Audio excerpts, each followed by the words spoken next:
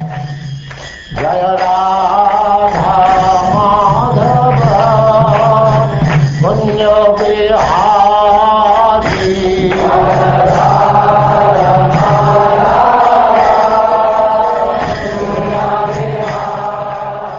And now chapter 8. Lord Nrsimhadeva slays the king of the demons.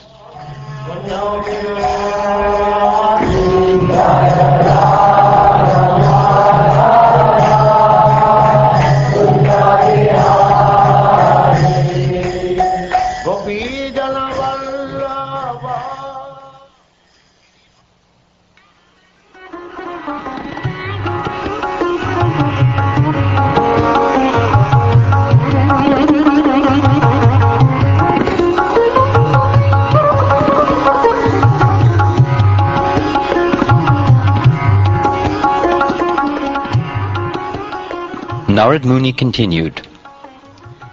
All the sons of the demons appreciated the transcendental instructions of Prahlad Maharaj and took them very seriously.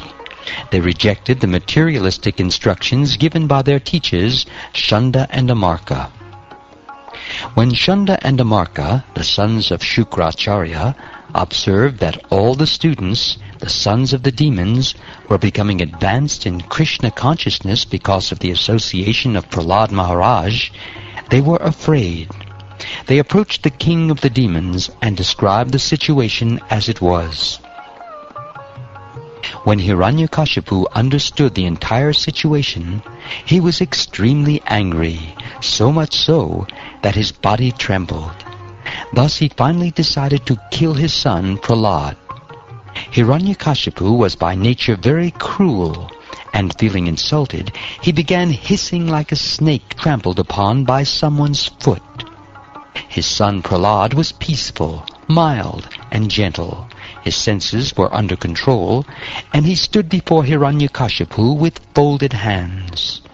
According to Prahlad's age and behavior, he was not to be chastised, yet with strong, crooked eyes, Hiranyakashipu rebuked him with the following harsh words.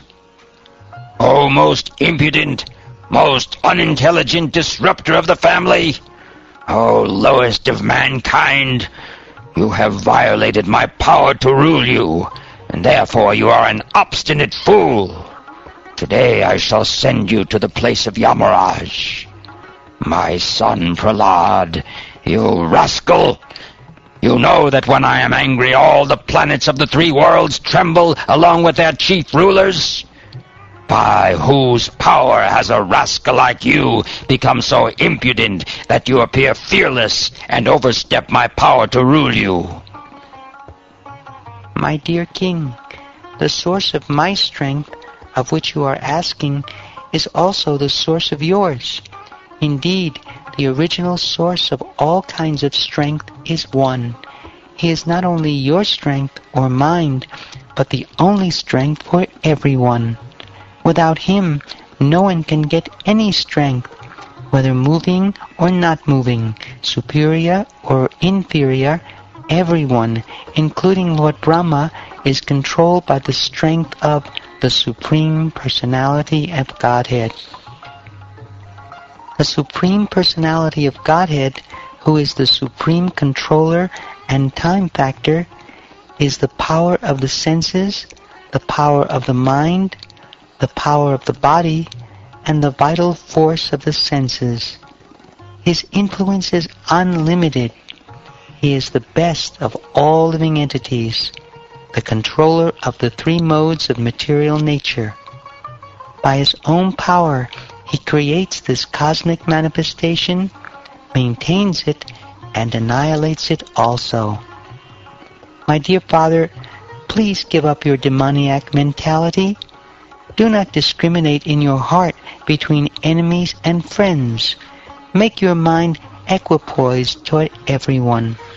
Except for the uncontrolled and misguided mind, there is no enemy within this world.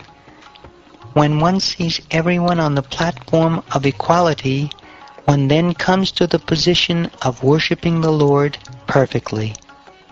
In former times, there were many fools like you who did not conquer the 6 enemies that steal away the wealth of the body.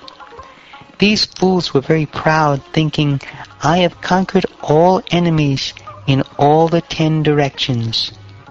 But if a person is victorious over the 6 enemies and is equipoised toward all living entities, for him there are no enemies. Enemies are merely imagined by one in ignorance. You rascal!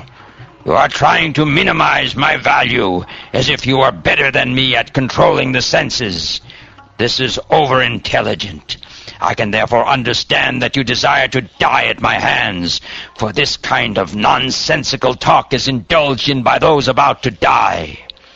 O most unfortunate Prahlad, you have always described a supreme being other than me, a supreme being who is above everything, who is the controller of everyone, and who is all-pervading. But where is he? If he is everywhere, then why is he not present before me in this pillar? Because you are speaking so much nonsense, I shall now sever your head from your body. Now let me see your most worshipable God come to protect you. Yes, I want to see it.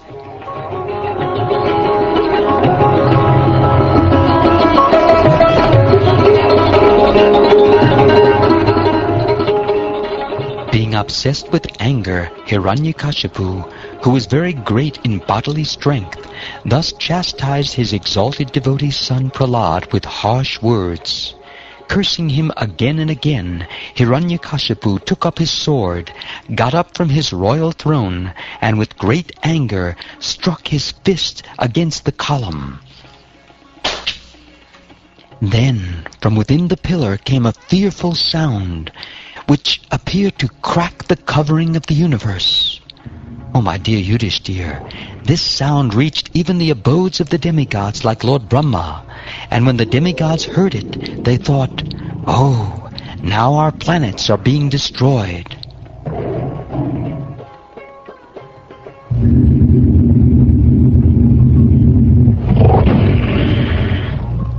While showing his extraordinary prowess, Hiranyakashipu, who desired to kill his own son, heard that wonderful tumultuous sound, which had never before been heard. Upon hearing the sound, the other leaders of the demons were afraid.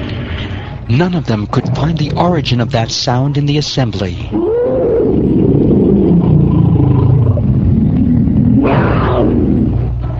To prove that the statement of his servant, Prahlad Maharaj, was substantial, in other words, to prove that the Supreme Lord is present everywhere, even within the pillar of an assembly hall, the Supreme Personality of Godhead, Hari, exhibited a wonderful form never before seen. The form was neither that of a man nor that of a lion. Thus the Lord appeared in his wonderful form in the assembly hall. While Hiranyakashipu looked all around to find the source of the sound, that wonderful form of the Lord, which could not be ascertained to be either a man or a lion, emerged from the pillar. In amazement, Hiranyakashipu wondered, what is this creature that is half man and half lion?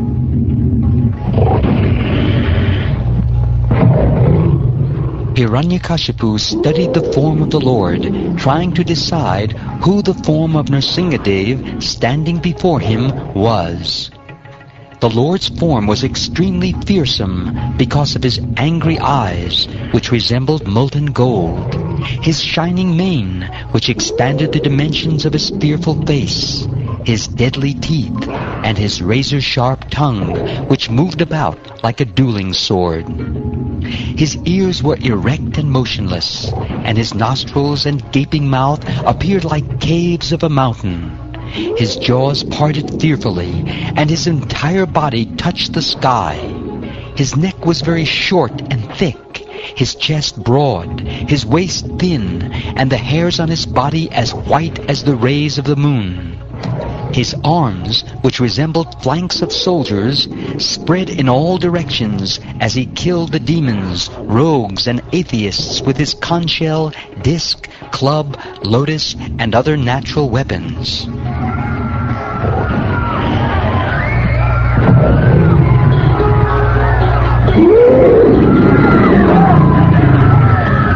Hiranyakashipu murmured to himself, "Lord Vishnu, who possesses great mystic power, has made this plan to kill me.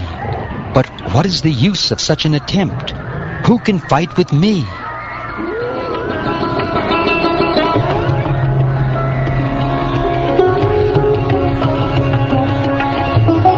Thinking like this, and taking up his club, Hiranyakashipu attacked the Lord like an elephant. Just as a small insect falls forcefully into a fire, and the insignificant creature becomes invisible, when Hiranyakashipu attacked the Lord, who was full of effulgence, Hiranyakashipu became invisible. This is not at all astonishing, for the Lord is always situated in pure goodness. Formerly, during creation, he entered the dark universe and illuminated it by his spiritual effulgence. Thereafter, the great demon Hiranyakashipu, who was extremely angry, swiftly attacked Nrsimhadeva with his club and began to beat him. Lord Nrsimhadeva, however, captured the great demon along with his club, just as Garuda might capture a great snake.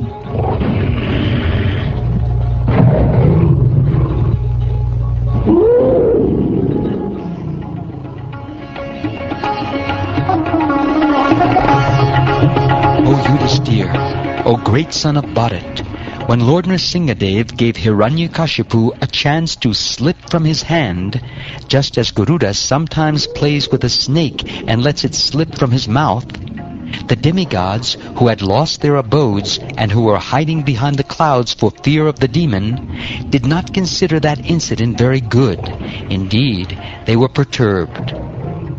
When Hiranyakashipu was freed from the hands of Nrsimhadeva, he falsely thought that the Lord was afraid of his prowess. Therefore, after taking a little rest from the fight, he took up his sword and shield and again attacked the Lord with great force. Making a loud, shrill sound of laughter, the Supreme Personality of Godhead, Narayan, who is extremely strong and powerful, captured Hiranyakashipu, who was protecting himself with his sword and shield, leaving no gaps open. With the speed of a hawk, Hiranyakashipu moved sometimes in the sky and sometimes on the earth, his eyes closed because of fear of Nrsimhadeva's laughter.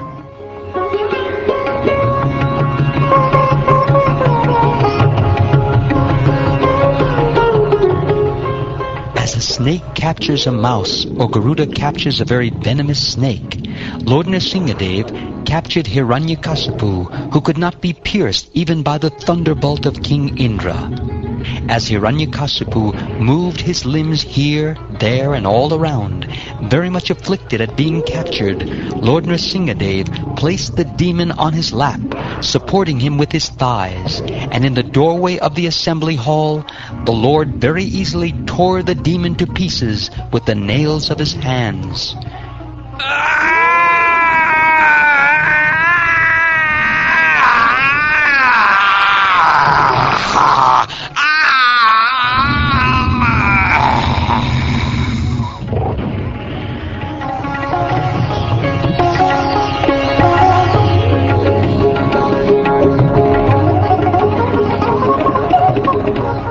Lord Nrsimhadeva's mouth and mane was sprinkled with drops of blood, and his fierce eyes, full of anger, were impossible to look at.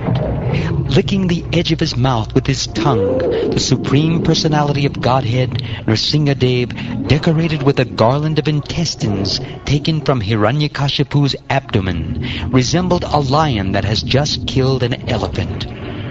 The Supreme Personality of Godhead, who had many, many arms, first uprooted Hiranyakashipu's heart, and then threw him aside and turned toward the demon's soldiers.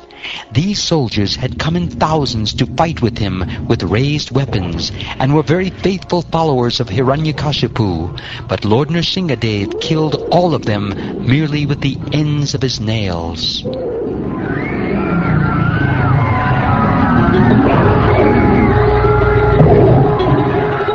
The hair on Nrsimhadeva's head shook the clouds and scattered them here and there. His glaring eyes stole the effulgence of the luminaries in the sky. and his breathing agitated the seas and oceans. Because of his roaring, all the elephants in the world began to cry in fear.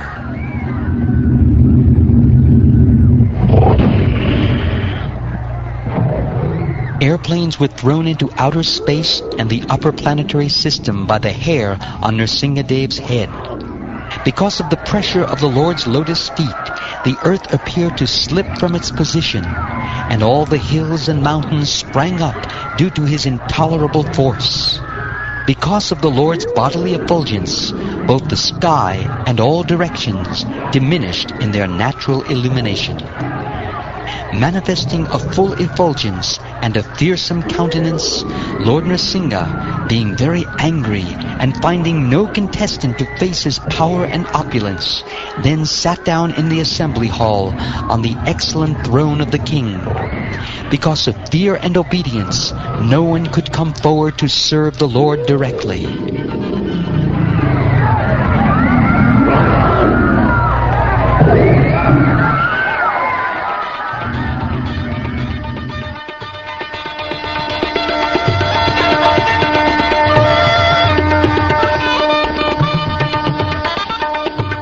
Hiranyakashipu had been exactly like a fever of meningitis in the head of the three worlds. Thus, when the wives of the demigods in the heavenly planets saw that the great demon had been killed by the personal hands of the Supreme Personality of Godhead, their faces blossomed in great joy. The wives of the demigods again and again showered flowers from heaven upon Lord Nrsimhadeva like rain. At that time, the airplanes of the demigods, who desired to see the activities of the Supreme Lord, Narayan, crowded the sky. The demigods began beating drums and kettle drums, and upon hearing them, the angelic women began to dance, while the chiefs of the Gandharvas sang sweetly.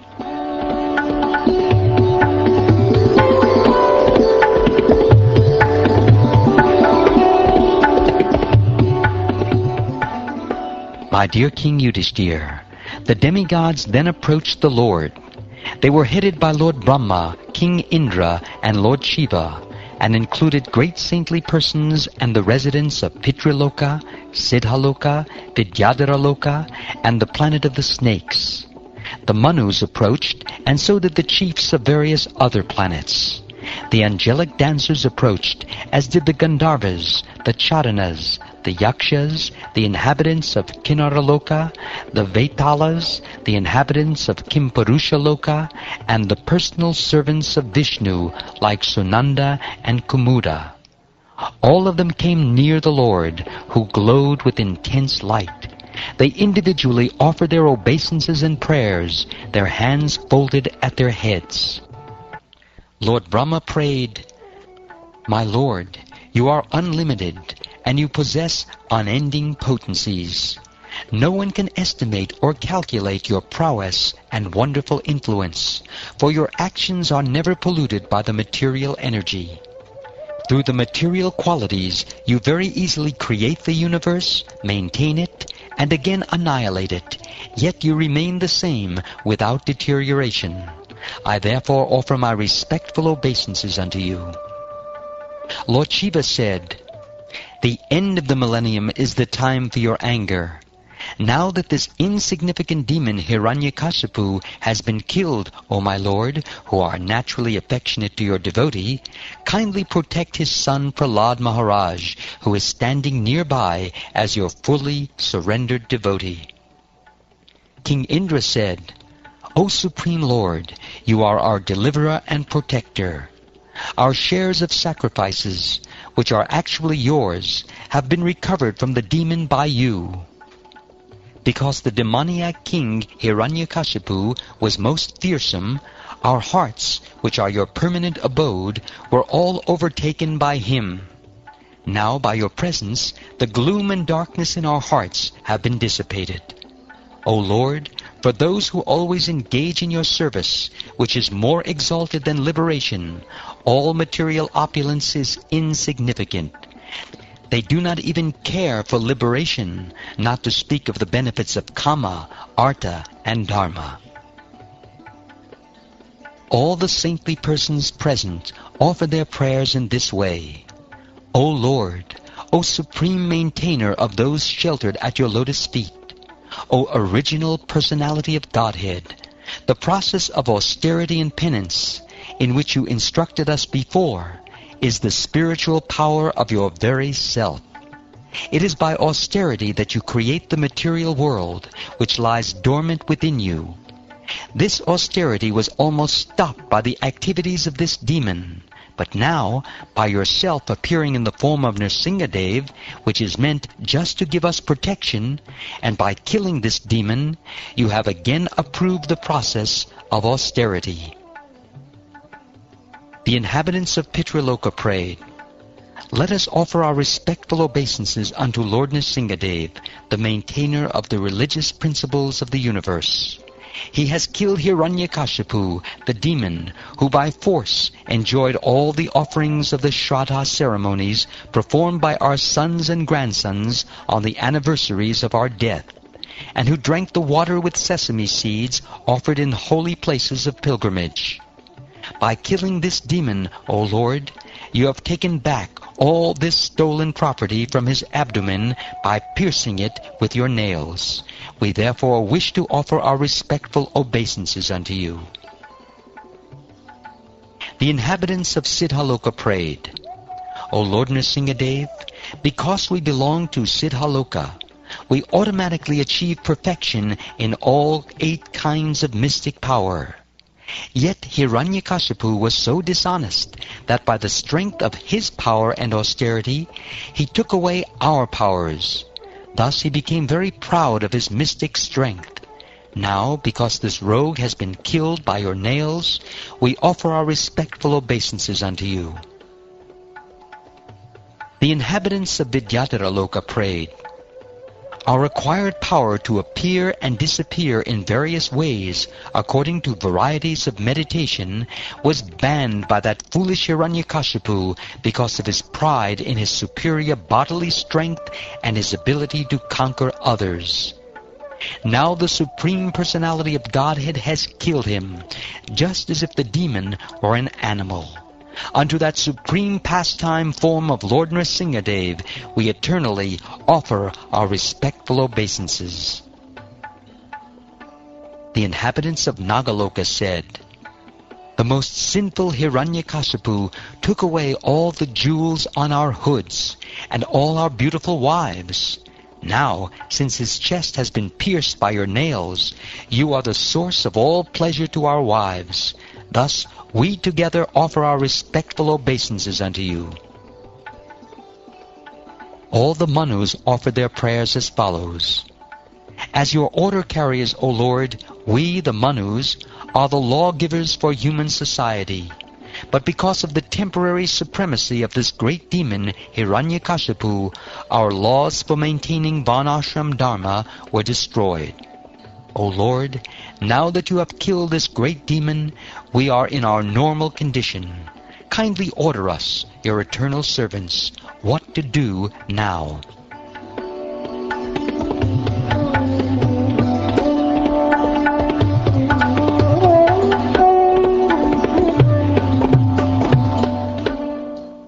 The Prajapatis offered their prayers as follows.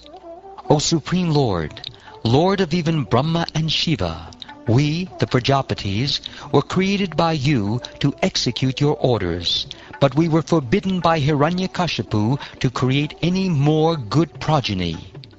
Now the demon is lying dead before us, his chest pierced by you. Let us therefore offer our respectful obeisances unto you, whose incarnation in this form of pure goodness is meant for the welfare of the entire universe." The inhabitants of Gandharvaloka prayed, "Your Lordship, we ever engage in your service by dancing and singing in dramatic performances. But this Hiranyakashipu, by the influence of his bodily strength and valor, brought us under his subjugation. Now he has been brought to this low condition by your Lordship. What benefit can result from the activities of such an upstart as Hiranyakashipu?" The inhabitants of the Charana planet said, O Lord, because you have destroyed the demon Hiranyakashipu, who was always a stake in the hearts of all honest men, we are now relieved, and we eternally take shelter of your lotus feet, which award the conditioned soul liberation from materialistic contamination. The inhabitants of Yakshaloka prayed, O controller of the 24 elements, we are considered the best servants of your lordship because of rendering services pleasing to you. Yet we engaged as palanquin carriers by the order of Hiranyakashipu, the son of Diti. O Lord, in the form of Nrsimhadeva, you know how this demon gave trouble to everyone, but now you have killed him, and his body is mixing with the 5 material elements.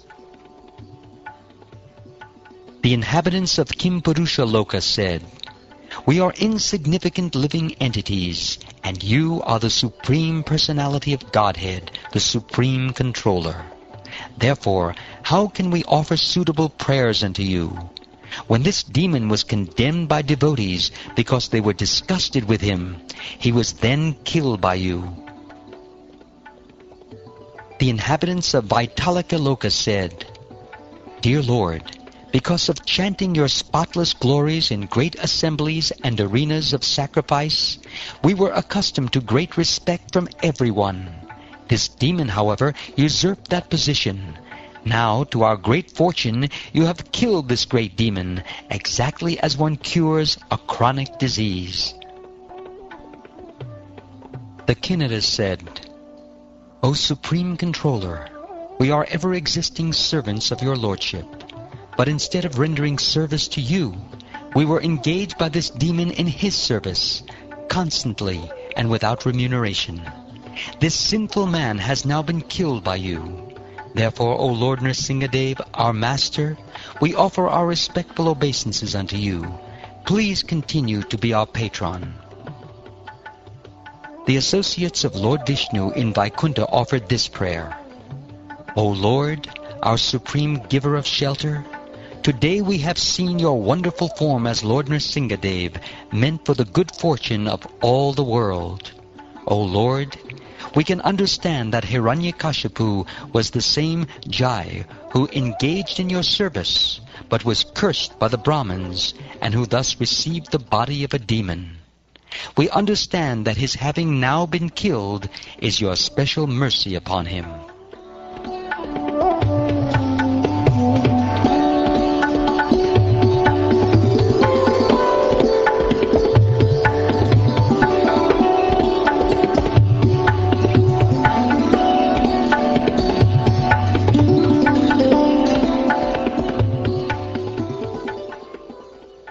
Thus ends the 8th chapter of the 7th canto of the Srimad Bhagavatam, entitled, Lord Nrsimhadeva Slays the King of the Demons.